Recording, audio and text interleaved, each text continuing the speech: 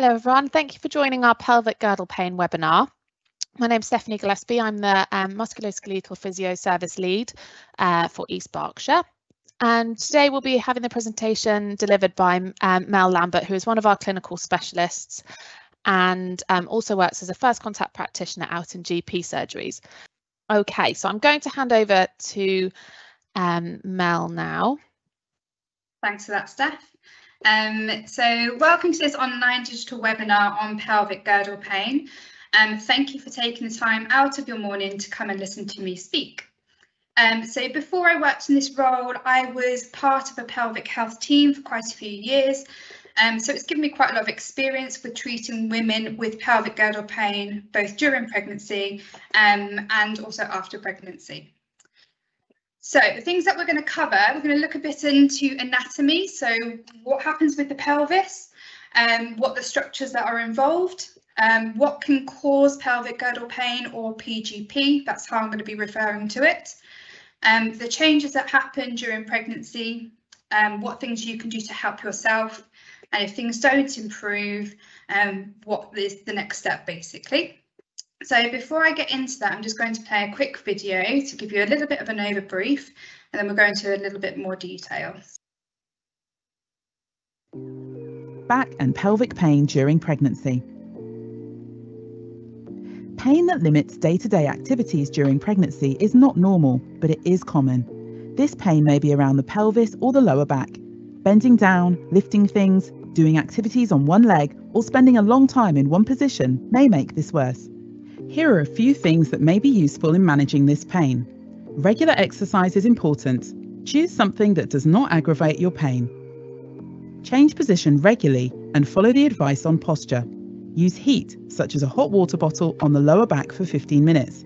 This should be wrapped in a towel and never be on the bump. Sit down when getting dressed. Try walking with shorter steps. Keep your knees together when rolling over in bed and squeeze your buttock muscles to help lift your hips and pelvis as you turn.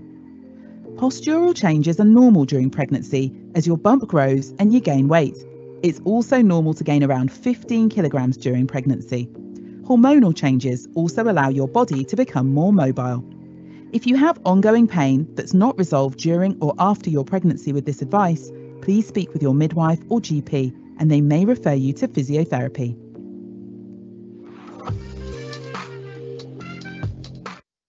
So just following on with that, we're just going to go into a little bit more detail about some of the things that were mentioned.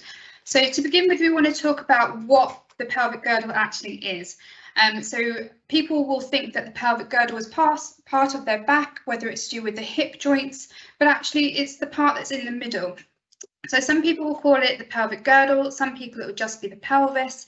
You may have heard of things like the sacroiliac joints and also the pubic symphysis.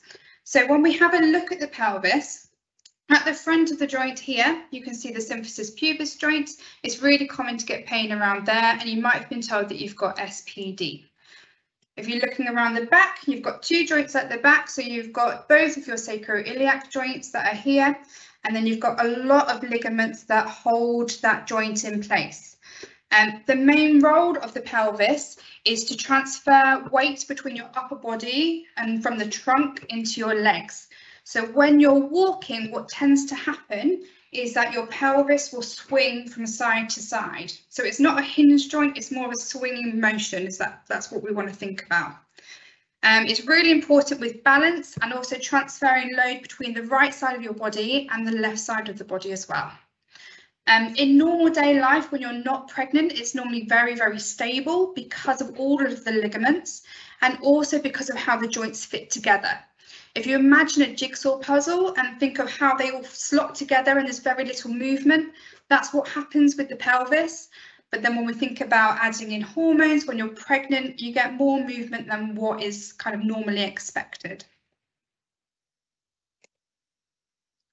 So just following on from that, what is pelvic girdle pain or PGP? So the terminology has changed over the years, and now we tend to use PGP as an umbrella term.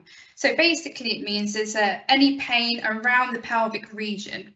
So this might mean having pain at the front of the pelvis. It may mean having pain around the back, But it's also very common to get pain around the hip joints, around the inner thighs, and down the front and backs of the legs, like you can see in the diagram on the presentation. It can start at any stage in pregnancy. Some people will get it very, very early on, and will only realise they're pregnant because they start getting this kind of strange pelvic pain symptoms.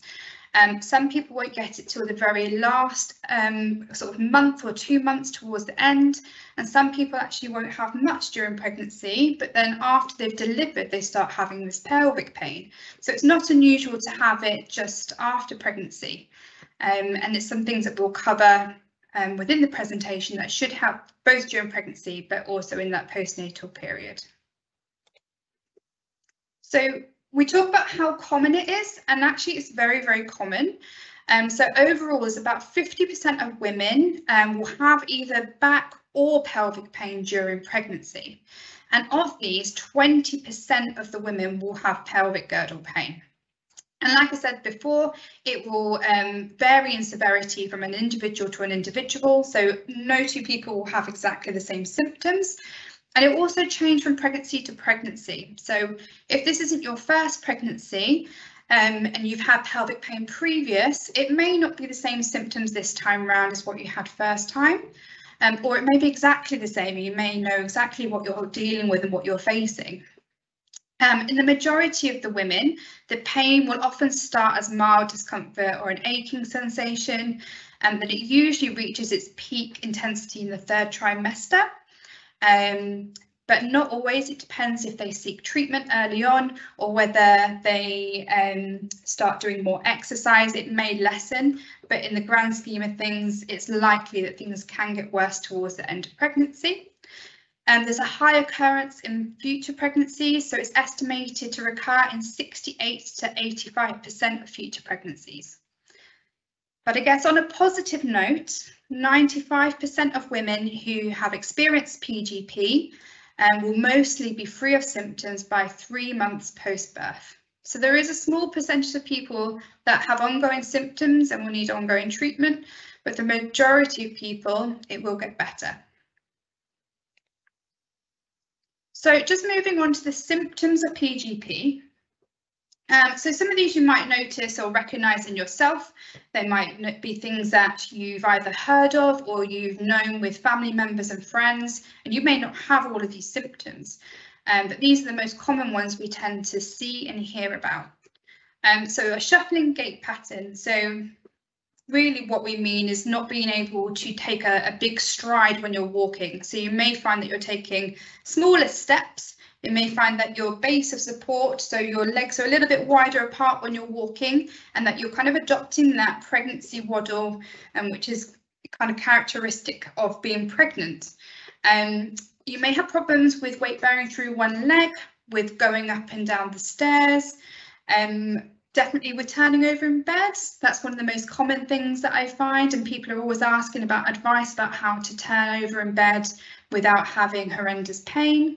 You may notice clicking or grinding sensations within the pelvis, and these might be things that you feel yourself or actually things that you can hear.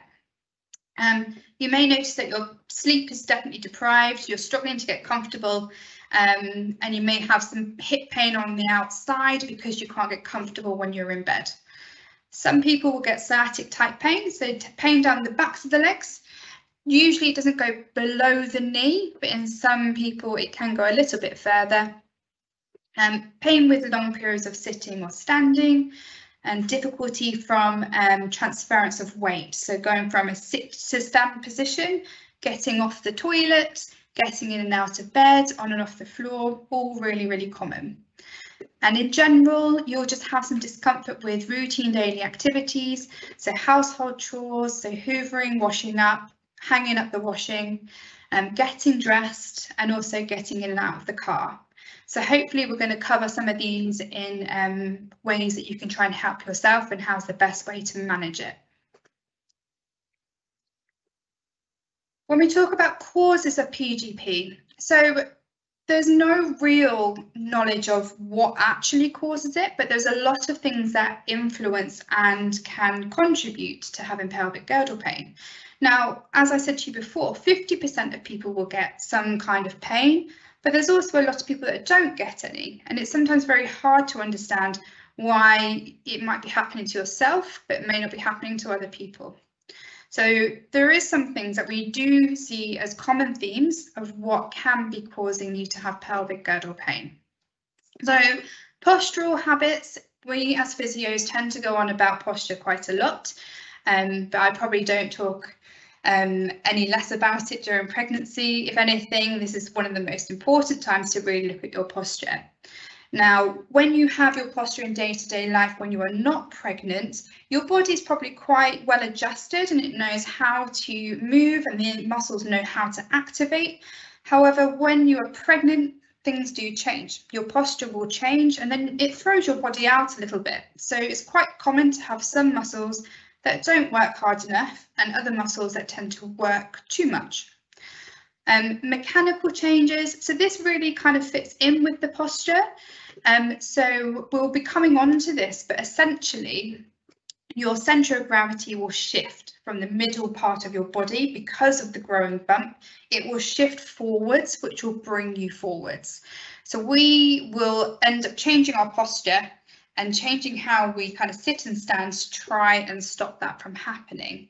What we've also got to think about is all of the joints around the pelvis are going to have a little bit more movement and may well get some irritation and some inflammation around there to do with all the laxity that's going on within the ligaments. So coming on to hormonal influences. So there's 3 key hormones in pregnancy. So we have estrogen, progesterone and relaxin. So you may be aware of these. So a woman will produce more estrogen during one pregnancy than throughout her entire life when not pregnant. Its main role is the transference of nutrients across the placenta and supporting the developing baby. It's also the main cause of nausea and morning sickness. Estrogen levels increase steadily during pregnancy and reach their peak in the 3rd trimester. Progesterone levels are also extraordinarily high during pregnancy. The changes in progesterone cause a laxity or a loosening of the ligaments and joints throughout the body. And it's also important for transforming the uterus from a size of a small pear to a uterus that's big enough to accommodate a full-term baby. And then thinking about relaxin. So relaxin relaxes the wall of the uterus by inhibiting contractions and prepares the lining of the uterus for pregnancy. So during pregnancy, relaxin levels are at the highest in the 1st trimester. At this time, it's believed that it promotes implantation of the developing fetus into the wall of the uterus and the growth of the placenta. This hormone also loosens the ligaments, so works well with the progesterone, and can be a cause of pelvic pain from as early as 6 weeks after conception. So, as you can see, with all of those hormones going on, there's so many changes, and all those ligaments that are around the pelvis, you can expect there's going to be some excess movement that wasn't there before. Now, the other thing to think about with those hormones is actually it doesn't just play a part in the pelvis and around the internal organs. It's also going to have some effects on your other joints. So it isn't unusual to have problems with your knees and your ankles during pregnancy also. So just bear that in mind when you're thinking about having other joint pain. It could be to do with that. So going on to changes in muscle length. So as you can see from the image below, you've got 3 layers of your tummy muscles. So you've got your 6-pack muscle on the front, you've got your middle layer, which is your obliques, and then you've got your very innermost layer, which is your core. So all of those provide a lot of stability and support to the pelvis and to the trunk. As you can see, during pregnancy, those muscles start to lengthen and elongate, and they can become very weak. And as we get towards the end of pregnancy, as you can see on the picture on the right-hand side, we can sometimes get a small separation with those muscles. Now, those muscles aren't separate in terms of there's a hole in the middle. You actually have some tissue in the middle that just stretches and means that the muscles can't work as well as what they normally would. So if you once had very strong abdominal muscles, you may find during pregnancy they're not doing as well because they're not in a great position. They're being stretched and they're being put under a lot of load. So as well as the muscles at the front, we often find that the muscles in the lower part of the back become very short and tight because they're overworking. And then also the pelvic floor muscle down below in the pelvic region can also become quite weak. Other causes include pre-existing back or pelvic injuries. So if you've had previous problems with back pain or pelvic pain prior to pregnancy, it is very likely that your pain will be exacerbated during pregnancy. Having a high BMI, so this is before becoming pregnant, but also if you end up putting on quite a lot of weight during pregnancy, that shows that actually can make pain a little bit worse. And again, this comes down to your muscles not being as well conditioned, but also because of that change in posture and that change in your centre of gravity. And the last thing that we see quite commonly is hypermobility. Now, this is a syndrome where you already have a lot of elasticity within your soft tissues. So you may have been told that you do have this, or it may be something that you have heard of. But in general terms, it generally means that your tissues have more elasticity, so you're generally quite flexible. And then during pregnancy, it's likely that your muscles are going to have to work a lot harder to try and stabilize around the pelvis. So as you can see in this diagram here, so we're just following on to posture. So on the left-hand side, you can see what a kind of normal posture looks like. So the spine is in an S shape. You've got a small curve at the lower part of the back and a small curve towards the top. You have a slight tilt within the pelvis, and that's quite normal. Now, if you look towards the middle of the screen, you'll see how the posture adapts through pregnancy. So on that lower part of the back, you can see how the curve is slightly more exaggerated, and then towards the top and around just before the neck, again, it's more exaggerated. So it can get you to start to understand why you might have some pain within these regions. Now, I'm just going to play another video, just giving you a little bit more of an overview before we carry on. Posture and positioning during pregnancy and following the birth of your baby. Here are some simple tips to help you look after your body during pregnancy. Sitting. Keep both feet flat on the floor and your hips in line with your knees. A rolled towel placed behind your back can improve comfort. Sit to stand. Come to the edge of the seat, bring your feet under your knees and lean forwards. Squeeze your bottom muscles and pull in your stomach muscles as you stand. Avoid twisting. Standing and carrying. Stand up tall. When lifting objects, make sure you bend your knees and keep the object close to your body. Try to avoid carrying things repeatedly on the same side. Sleeping. Lie on your side with a pillow between your knees and ankles and under your bump. Alternating between your left and right sides can help, or you can sleep on your back as long as you're propped up so your shoulders are above your hips by at least 45 degrees. It's advised, if comfortable, to try and fall asleep on your left side, especially after 28 weeks. Don't worry if you wake up in a different position.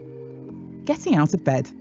Roll onto your side by keeping your knees together, squeezing your bottom muscles, pulling in your stomach muscles, and pushing through your feet to help you turn. Let your legs come over the edge of the bed and push up to a sitting position with your arms. Following birth, it's important to look after your back. Try the following. If changing your baby, try to use a surface at waist height. If you're using a bed or floor to change or bath your baby, then kneel down. This will prevent you from stooping forwards. When feeding your baby, use a supportive chair or sit well in the bed. If breastfeeding, bring the baby to your breast and use pillows underneath the baby so that you're not bending forwards. If sitting in a chair, make sure your feet are well supported on the floor and the baby is well supported and can't fall. So we're just going to cover some of that in a little bit more detail. Okay, so we're just moving on to standing posture. So like it mentioned in the video, and like I said to you before, about the changes that happen. So as you can see on that right hand side is that really exaggerated curve. So in the middle part where your lower spine is, instead of it being a very gentle curve, it's more exaggerated. And then especially in between the shoulder blades, you can have a more exaggerated curve there. And then we also tend to lock the knees out because that's the easiest way to stop ourselves from falling forwards. So if you can look on the left-hand side, it's very small adjustments actually to try and put into day-to-day life. So you can try and standing a little better posture. So the first thing to try and do when you're standing is to make sure that you are not locking your knees out. There should be a very soft bend within them. You should feel that the majority of your weight in your feet is in the ball or just below the balls where the arch is. It should be equally distributed on your left and your right hand side. So these are important things to try whilst you're at home, and then you can build that into daily life when you're waiting in a queue for something, or if you are having to stand for any reason because there's nowhere for you to sit. Try to get your tummy to be tucked in very slightly. So we want to engage those deep core muscles, but we also want you to tuck your bottom under a little bit as well. So we want to avoid that exaggeration of that lower lordosis of the spine. And then just moving on to the head and neck. What we tend to do is bring our head and shoulders quite far forwards. This can create quite a lot of tension around the back of the neck and the shoulder blades, and it can be a cause of headaches. So similarly to standing, we also want to look at sitting posture. So depending on whether you're sitting in a supported or an unsupported position, we want to make sure that we're using our muscles effectively and not overworking some muscles around the pelvis and overloading the ligaments. So as you can see on the left-hand side, with somebody unsupported sitting into the slouched position, there's certain areas that are going to be overloaded.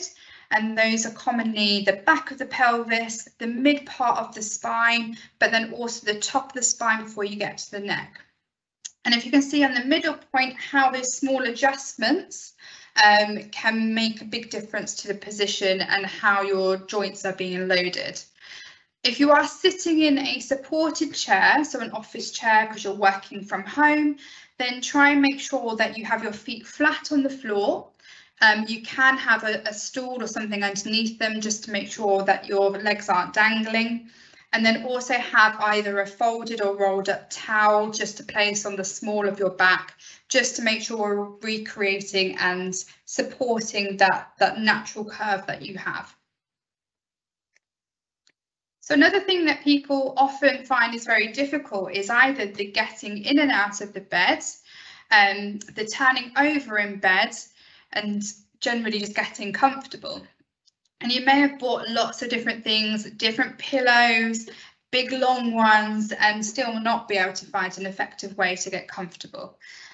So what I will do is I will attempt to demonstrate in a second how you can try to move in bed. Now, I will say there isn't a one answer, there isn't a perfect way of doing it, but there are some things that you might not have thought of, might not have tried, that you can try that might make it a little bit easier for you. So I'm just going to do that demonstration now.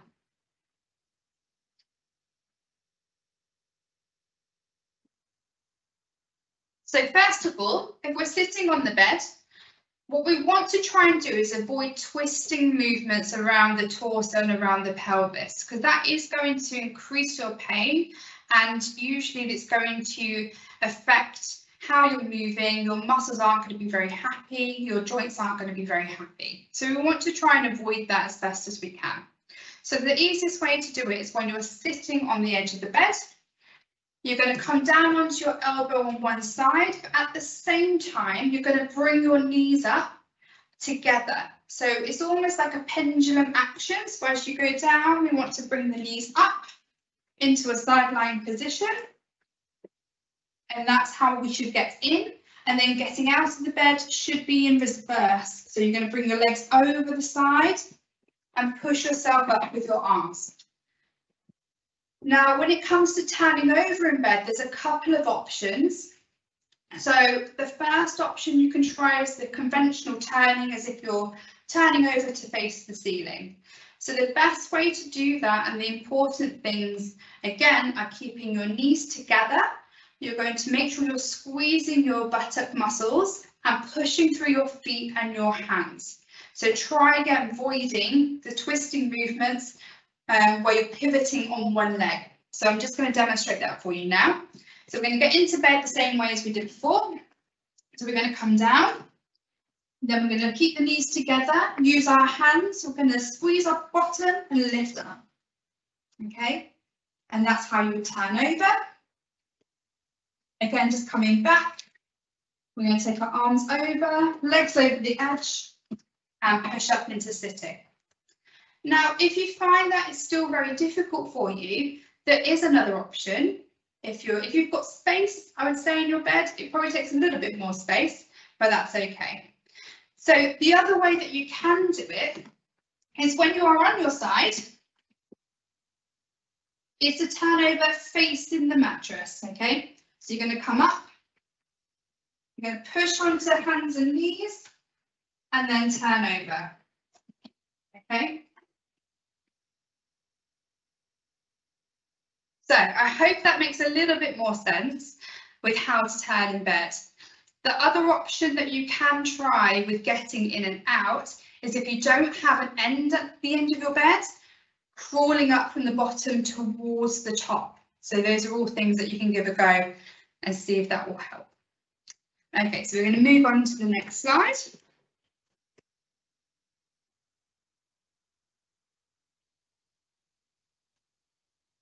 So other activities that you might find very difficult to do and things that I would advise you to try and do differently. So getting in and out of a car, what we tend to do is bring one leg out to the side.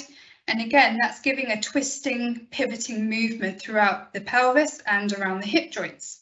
So if we're trying to keep our knees together and have a swivel type movement, that's generally recommended. So you want to sit your bottom in the car first, keep your knees together, or take very small steps, keeping your knees together and bring your legs back into the car. Same applies as when you're getting out, okay? You may find it easier if you've got a shopping bag or something that's a bit more slippery to sit on just to do that movement. But do make sure you take that out of the way before you start driving. In terms of getting dressed and putting on shoes and socks, make sure you sit down to do this. Reason being is when you're standing up, one, your balance is affected, so we don't want anyone to have any falls, but then also you're putting more load through one side of the joint compared to the other one. And this tends to give a bit of a shearing force and can cause pain around the back of the pelvis and around the front. So we do advise trying to sit down to put any kind of clothing, shoes, socks, trousers on. And housework. So I appreciate that we all have to continue doing some element of housework. But there are some tasks that I would normally say to try and either avoid, have some help to do, or to try and limit how much you do in one go. So these include more repetitive movements. So things like hoovering. So there's a lot of twisting during hoovering and it's very repetitive. So if you are going to do that, try and do one room at a time rather than the whole house in one go. Loading and unloading the washing machine or the dishwasher. So again, it's that bending and twisting. It's that repetitive movement that we want to try and avoid. So just coming back onto the sleeping as well, which I did forget to mention, in terms of pillows, we normally recommend you can try and put a pillow between your knees. This improves the position of the hip rather than bringing the knee lower down than the hip. So we want it to be in a good alignment. Now, for some people, this doesn't actually improve their pain, and if anything, it's more of a nuisance. So if it doesn't help, you don't have to use it. But it is something that a lot of people do find is more comfortable.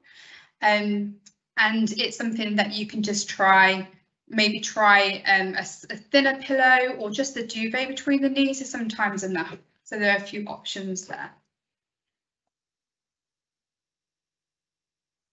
So just moving on to exercise. So there's a lot of women that I meet that either will push on through and do a lot of exercise. They're normally very active and they'll push on through regardless. But there are also some women that are a bit worried about pain and worried about exercising, so they really reduce what they would normally do.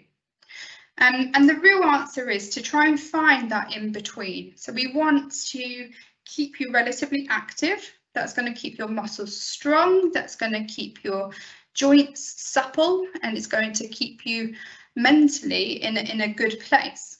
However, we need to make sure that we're not pushing through too much and causing more pain, and we don't want to be resting too much where we do come a bit deconditioned. So it's recommended that women that are pregnant or in the postnatal period should do at least 150 minutes of moderate intensity aerobic style activity per week. So this can be walking, running, swimming, cycling, whichever kind of gets your heart rate up and makes you a little bit out of breath.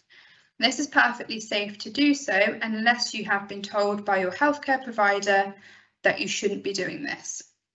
Now you need to try and make sure that you spread this out during the week. So 150 minutes will be broken down into 5 lots of 30 minutes. So that might be something that you can fit in. So either going for a lunchtime walk, or maybe you do a slightly longer walk at the weekend, but have more breaks in between. So what is also important is if it is too uncomfortable, then you need to try and exercise within your pain threshold. So it doesn't mean not exercising at all, but it just means reducing possibly the endurance, so how far you're walking and also the speed that you're walking. So you might need to take shorter steps, and you might need to walk a bit slower than normal, or you may just have to reduce how long you walk for. So just bear those things in mind. So other exercises that aren't cardiovascular are kind of general strengthening type exercises that we normally recommend. Now, I'd mentioned before about the transversus abdominis muscle. Now, this is the deep tummy muscle, which is also referred to as your core. Now, this is really important as it supports your lower back, and this really has to work hard to keep yourself upright, and it's a real fundamental muscle in preventing pain or improving pain. And there's a number of different ways that you can exercise this muscle. So as you can see in the picture below, there are some really good uses from a birthing ball or a Pilates ball, whichever you'd like to call it. It's not necessary that you need to have one of these, but there are, in pregnancy, it's quite a lot of exercises that you might find it useful for. So being in this position, either over a ball or over a chair, it doesn't really matter, or into all fours is a really nice one to kind of get into. It takes some of the pressure off your lower back, and it helps to relax some of those muscles. So it's a nice resting position, but it's also a very good position for strengthening your muscles. So what you can do in this position is activate your core muscles by imagining that you're doing on a tight pair of jeans, or some people like to imagining that they're hugging their baby from the inside. And that just gets those muscles waking up, gets them working a little bit. You can also do other exercises like pelvic tilting in this position. So this is arching your back upwards towards the ceiling and then sinking back down. But also you can do some just deep breathing, relaxation, and some pelvic floor exercises, which I'm going to go into and cover in the next couple of slides. So as well as doing some core strengthening, as you can see, there's a few suggestions here. So the 2 exercises on the ball are different forms of pelvic tilting. So the one on the top left is a forwards and backwards rocking motion of your pelvis. You may be aware of this exercise or have heard this being mentioned. And in the bottom right, there's a side to side motion of the pelvis. So those are very, very good for pelvic pain. And we recommend that you can do them a couple of times a day, or even just once a day. And you can do it on a normal chair, but it's not quite as easy. The picture in the middle with the arching and hollowing of the back is the cat-cow pose. Again, very safe in pregnancy and can be really nice for relieving back pain, but also for strengthening your core muscles. And then, as well as doing some strengthening exercises, some stretches is also very important. So the one on the bottom left, this is going to stretch some of the muscles within your buttock region. They quite often become very overworked and very tight. So this is quite a nice position to be in to try and release those muscles. And then the top right, again, the muscles at the front of the hip and the front of the pelvis can also get very tight. So this is a really nice stretch just to stretch those out. So make sure that you're not forgetting the stretches as well as the kind of strengthening exercises. So we're just going to move on to the pelvic floor now. So a lot of women I speak to do know about the pelvic floor, but they maybe don't know what its function is or how they should exercise it or how often, but the majority of people have heard about it. Now, we do often think about muscles at the front of the tummy, so your core, and the muscles at the back, but the pelvic floor can sometimes get a little bit neglected.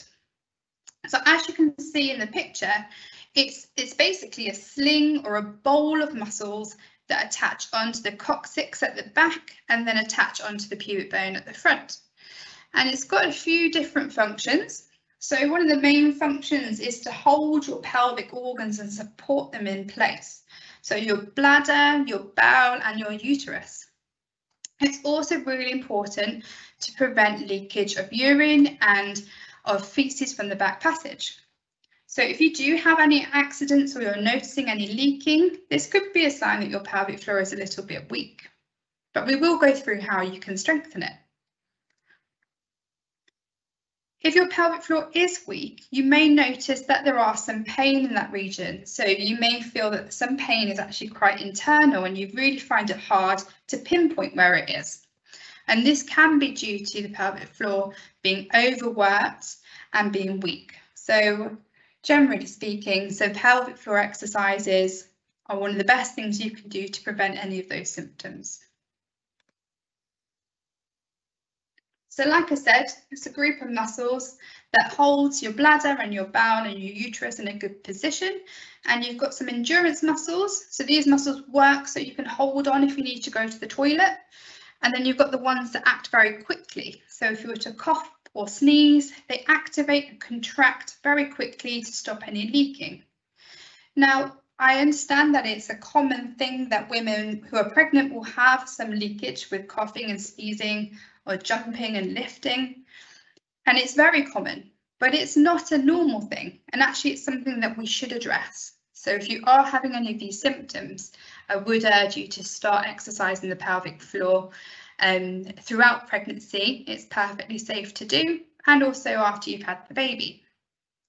So the way to do it, so you can do it in most positions, but the easiest position I normally find and women normally suggest is better for them is in a seated position. So make sure that you're finding a really good posture like we spoke about before, and you want to imagine that you're stopping yourself from passing wind. So you should feel a squeeze and lift and a tightening sensation around the back passage and around the vagina area. Now, it's important not to hold your breath when you're doing these, that you continue to breathe, but you want to try and aim to hold for 10 seconds if you can, and repeat this 10 times. Now, that's actually very difficult. So if you can just start off by doing 5-second holds 5 times and build up, then that's a really good starting point. So as well as doing these holding ones, we also want to do these quick pulses. So we want to do a squeeze, relax, squeeze, relax, squeeze, relax, up to 10 repetitions. And then the advice is to do them a minimum of 3 times a day. There is an app that you can use, which is on one of the last slides, which can help with sending you alarms and reminders to do these exercises. But it is something that you should consider doing. And if you are already doing it, then that's great. So key points to remember. So pacing of activities, I did mention this before. So quite common. Women will say, I'm having a good day, so I'm going to clean the whole house. And then they're struggling for 2-3 days afterwards. And they have this pattern where they're booming and busting. So they're having this wave that goes up and down of pain. Now, what we want to try and see is a more even line where you might be having a good day and then you don't overdo it, you don't do too much. And then the next day, you're also having quite a good day and then you don't overdo it. So trying to spread out those activities so you're not doing lots in one go and then you're having episodes of not being able to do as much. So really try and think about splitting your day up. Think about the activities that might aggravate your pain and spread them out during the week. Really important to wear good footwear. They need to be supportive. They need to make sure that you're not wearing a very high heel. Some people will continue to wear them. And also in this summer weather, the flip-flops aren't great for supporting, but I understand some women really struggle with swelling and may not be able to get normal footwear on. But whatever goes on at the foot will have a knock-on effect with the knee and the hip and with the lower back. So if you can wear something that's giving you good support around the arch and around the heel, then that's normally a good starting point. It's what we would recommend. Avoid lifting and twisting. So like those activities I spoke about before, try not to do repetitive twisting, loading movements. Try not to rush, so just slow yourself down a little bit and accept help when offered. And I don't think as women generally, we're not very good at doing that. We would tend to just soldier on, carry on going, but actually it's okay to accept help. We can't do everything ourselves. And that's okay if it means that your pain is going to be more manageable for you. If you're still working at the moment, if you are working from home or you have a desk-based job, it's important to look at your workstation and see how you're sitting, how your desk is positioned, how your keyboard's positioned, and look at all of this just to make sure that the things we spoke about with how you're sitting, you're actually fulfilling that when you're at work also. And try and get up and move around as often as you can to try and stop yourself from being in one position and stiffening up and becoming sore. So if pain doesn't improve with these self-help measures, then I would advise you to speak to your GP or your midwife and they can refer you to see one of us, so one of the physios. And ideally, if you can get this done sooner rather than later, it's usually a little bit better. If things don't start to improve within a few weeks, then maybe speak to them and see if they can refer you. So after everything that we spoke about, we do like to give you some things to look out for. Now, anybody that has back pain, we do let them know of this, whether they're pregnant or not. And these are things that are a little bit more concerning. And I think just to add in, it's actually very, very uncommon, but we do want to kind of make sure that you're aware of what signs and symptoms that we don't like to hear about, we don't like to see. So difficulty using or controlling your bladder or your bowels. Now, this might be something that you are experiencing down to pelvic floor weakness, but the thing that we want to watch for is if you're having sudden loss of control of your bladder, so you're not aware that you need to go to the toilet and it's just coming out. And the same with the bowels, so you have no awareness or you can't hold a stool in, it's just coming out. You'd normally be quite alarmed at these symptoms, so these are things to look out for. Any numbness in the saddle region, so this is the region between your legs, so in between your back passage, around the genitals, around to the front passage. So when you're wiping and you feel like it feels numb and you can't feel the tissue paper, again, this is something that isn't normal that we'll like to get investigated. Any reduced sensation during intercourse. So again, any numbness vaginally, internally that you're noticing, so you don't have the same sensation, again, is something to watch out for. Any numbness, pins and needles and weakness going down both legs. And this is normally a new sign that comes on. If it comes on out of the blue, then you need to speak to somebody. So either someone in maternity triage or speak to your GP if you just get those symptoms. And then if you have any difficulty in controlling your legs, so you feel like they don't belong to you, or you're tripping up and catching your feet, and you feel like you're walking like you're drunk, again, these are things that we want to know about, and these are things that you should look out for. Now, if you do experience any of these symptoms, then definitely speak to the maternity assessment centre. But if you definitely have any changes in your bladder or bowel control, or any numbness in the back passage region, then you should go straight to A&E. If you've got any concerns whatsoever about any of these, then again, I would go to A&E or speak to 111. You need to get some medical help or some advice quite quickly. And just finally, just coming on to what we can do to help. So if you were to come and see us in physio, the things that we can do a little bit differently. So not all of the exercises I've kind of recommended will help everybody. So what we would do is look at a tailored individual exercise program that would kind of allow and fit in with what your current function is and your limitations, and also what symptoms you're having. Some manual therapy techniques can be useful to address some joint stiffness and muscle tightness. We can give you guidance to progress your exercises if things are improving, or regress them if they're too difficult and actually are giving you more pain and irritating your joints and your ligaments. And if things are really quite severe and nothing's really helping, then we can provide walking aids to help with that. So I'm just going to finish off. There's a few resources here, so I will pop them in the chat at the end. So one is the Squeezy app that I spoke about with the pelvic floor.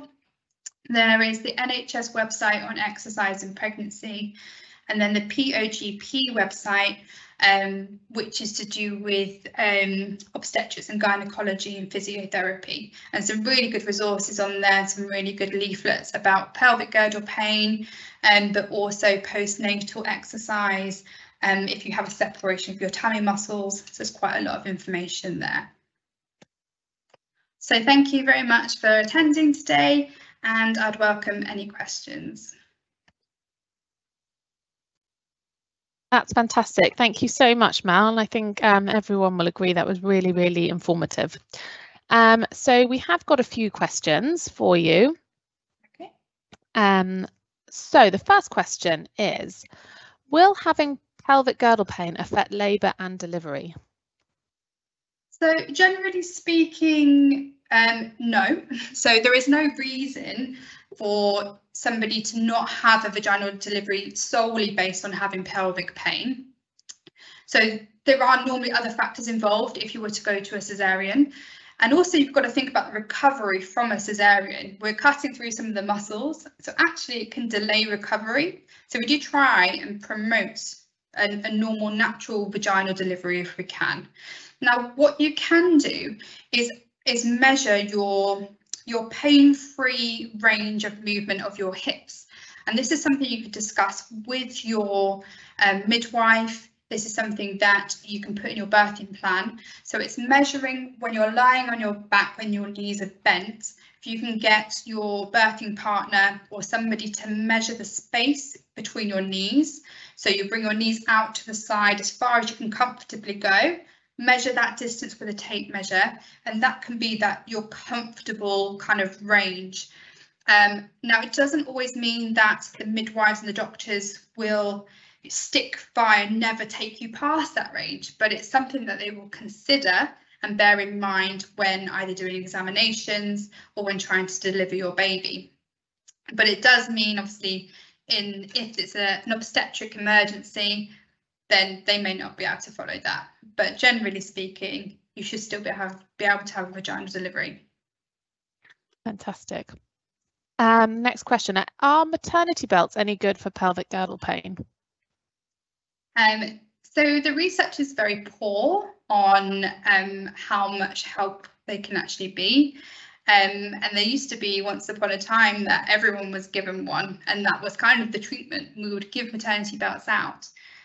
And I think in my practice, some people find them very, very helpful, and some people actually increases their pain. It's not useful at all.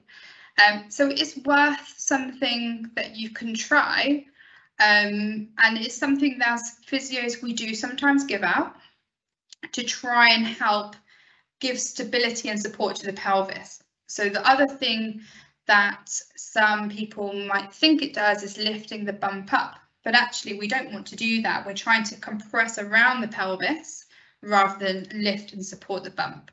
So if you have one and it gives you good relief, absolutely carry on using it. But it's not always a rush to go out and buy one. It doesn't always give significant benefit. Okay, great. Should I bring my maternity notes with me to the physio appointment? So some women do, and I think it's always important to have them on you, just in case anything was to happen, but we don't routinely write in them. We don't routinely document in them.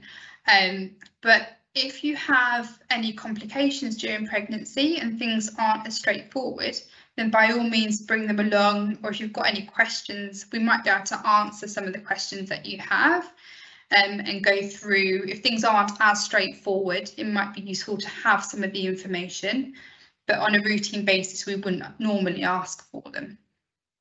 Okay, great. And then the final question, when should I return to exercise after having my baby?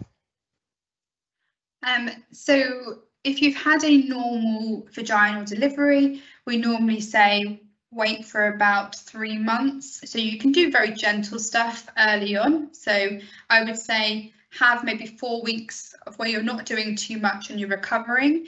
You can then start to introduce very gentle exercise. So definitely go out for walks. That's really important.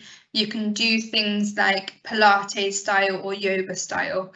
But anything more energetic or impact, we normally say about 3 months. In terms of having a cesarean section, things are a little bit longer, obviously because of the healing process. So for the first 6 weeks, actually, we don't want you doing too much in terms of so strengthening. We don't want to do, we can do a little bit of strengthening, but you're not going to be doing lots of sit-ups, lots of lifting, any kind of running or anything at that stage.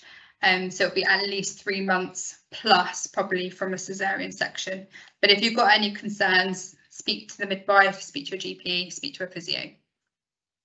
Fantastic. And that's all the questions. So thank you very much, Mel. Thank you everyone for joining us today.